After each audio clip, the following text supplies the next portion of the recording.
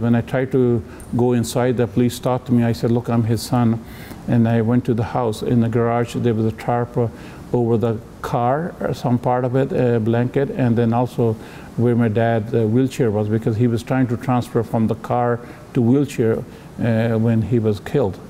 We ended up being allowed back into the house, and I had to go to the garage and clean up this massive pool of blood that was left on the floor from where Dad was shot.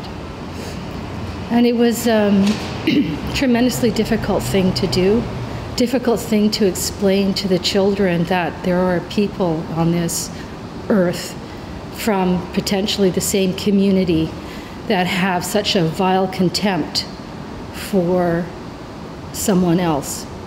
You still see the pool of blood. You still, even afterward, that image of the blood, where the blood was, you still see that, you know. And when you look at my dad, he used to say, if somebody wants to kill me, I cannot stand, I cannot run. If they're gonna kill me, they're gonna kill me. And this man, old man, he's on a wheelchair. How low can you get? These people that planned it, they kill a person that's on a wheelchair, that can't walk, that can't run, that can't fight. Where's the justification?